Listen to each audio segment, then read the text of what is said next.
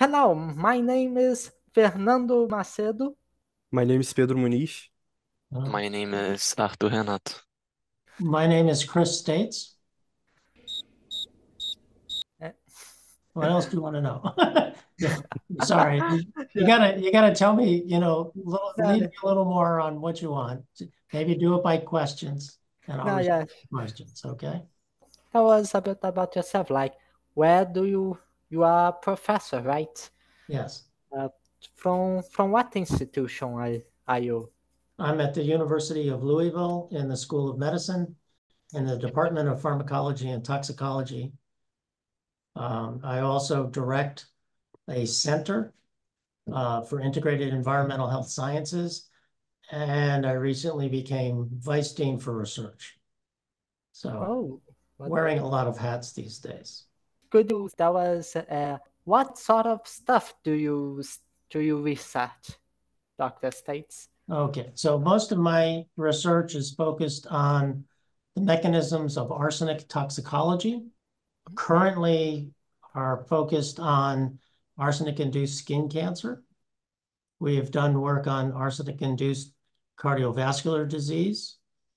And I've done a lot of research on DNA damage and repair. And one thing I saw in your research was about microRNAs, right? Okay. We don't hear much about what's that microRNAs, right? Could you maybe give us a rundown of what it is? Sure. So microRNAs are small RNAs. They're only about 22 nucleotides long, and they are regulatory RNAs. So they regulate the translation of messenger RNAs. Messenger RNAs are the RNAs that encode proteins, right, which is what makes up your body, right, and enzymes. And microRNAs regulate the translation of the mRNAs into the proteins. Oh, perfect. So you would say that the dysregulations of those microRNAs could lead to health issues, right? Yes. So they're What? essential secondary regulators of gene expression. Yes. Which are the health issues that you most research about that involve the dysregulation of microRNAs? As I said, we're currently focused on dysregulation of microRNAs in respect to arsenic-induced skin cancer. So arsenic is a class 1 human carcinogen. It's a natural contaminant of drinking water in many parts of the world. And its major target organ is skin. And amongst the various diseases it causes is skin cancers.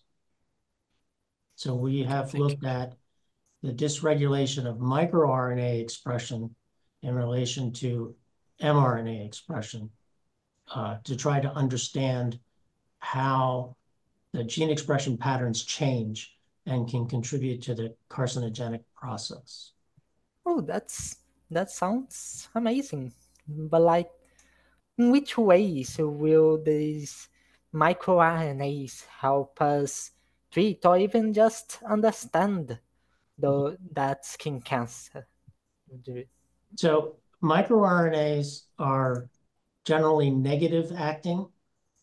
So they suppress the translation of an mRNA. So there are gene classes called oncogenes and tumor suppressors, which are involved in either promoting or suppressing cancer, right? And the microRNAs that target the messenger RNAs for those factors act in an opposite direction. So oncogenic microRNAs, those that promote cancer formation, generally target tumor suppressor genes and push their translation down. Whereas tumor suppressor microRNAs generally target oncogenic mRNAs and suppress their translation. So you have to think in upside down ways when you think about microRNAs. Professor, Yeah, Oh, It's a bit sorry. mind-boggling, yeah. Yes. Professor, You had a question. is there any known way for us to influence the regulation of microRNAs at the present time? No defined ways. We're still learning about them. So microRNAs come in two classes. So first off, they are excised from primary RNA transcripts by enzyme complexes that are specific for the maturation of the microRNAs. And the primary RNAs that they are extracted from, excised from, are transcribed by RNA polymerase II, which is also the RNA polymerase that transcribes messenger RNAs. So some microRNAs are in transcripts that only contain microRNAs. Some are embedded in the intronic regions of protein coding mRNAs, and they're excised out of the introns. So we are still learning about the regulation. The ones that are embedded in introns are regulated by the same factors that regulate the expression of the protein in their parent gene. And the ones that are in microRNA-only genes, if you will, are regulated by other factors. And we haven't gotten that far along yet to tell you, yes, if you eat this food, you'll stimulate the right microRNAs or not. This is a promising field, right? If we understand more about how we can regulate those microRNAs, we could discover some new treatments, some new therapeutic approaches, right? Probably, yeah. That's the hope. Is if we can, I mean, that's the hope that underlies all the molecular biology that's done and doing research on a disease process, is to understand the fundamental molecular events that lead down the path towards disease or health, and then see ways that we might be able to modulate those events. Okay. So what are your specific interests for future research? Current funding, which is what governs what you research, in microRNAs, we saw that 5 microRNAs were dysregulated in squamous cell carcinomas induced by arsenic. These are samples from squamous cell carcinomas from people who are exposed to high levels of arsenic. So they're clearly arsenic induced. And those 5 microRNAs are also dysregulated in a similar fashion in human keratinocytes that we exposed in vitro to low levels of arsenic for 28 weeks to transform them in vitro. So we are now going to embark on understanding how the dysregulation of these microRNAs are affecting gene expression in the in vitro systems that we work with.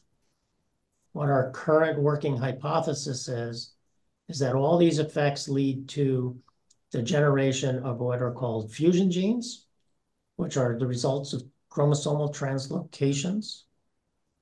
And many of these fusion genes are actually oncogenic. Most of them, the oncogenic ones, fuse a constitutive gene, right? One that's expressed all the time, the control regions from that gene with a kinase, right? So a gene that encodes an enzyme that puts phosphate groups on proteins to regulate their function. Many of them promote growth. So when that gets turned on all the time, you get oncogenesis, right? Constantly stimulating growth. Have you heard about targeted therapy for cancers? Right? So some of them. Right. So many of them are what are called TKIs, tyrosine kinase inhibitors, right? So they inhibit kinases that put phosphate groups on tyrosines. And these are almost all fusion genes that are being, right? So that's our current working hypothesis, and we're trying to get all the data together to lend credence to that hypothesis. So we are looking for fusion genes in the arsenic transformed cells in vitro. And we're hoping to get some DNA from arsenic-induced skin tumors to sequence those and find fusion genes in there and see if they are known oncogenic fusion genes in other tumors. This arsenic poisoning, it mostly would say that mostly affects what kind of populations? What kind of populations? Well, Yeah, it's a worldwide problem. So arsenic is an element, right? And depending upon the geology, there may or may not be arsenic in the rocks. And so if you're drawing drinking water from groundwater, it may be naturally contaminated with arsenic. Okay? Oh, That's the major source of exposure. And it's worldwide. There's over 220 million people who are currently stuck with drinking water that has arsenic in sufficient to cause disease. that Okay. sounds, that's about it. Thank you for having us. Oh, well, thanks for contacting me. So let me know when what you're gonna do with this and where you post it or whatever you do. That'd be great to know. I have one more question. Sure. Would you like to say something to the new scientists and information that are watching us? The new scientists. Don't give up. All right. At times it may seem very difficult, but just hang in there. The rewards are great. It's an important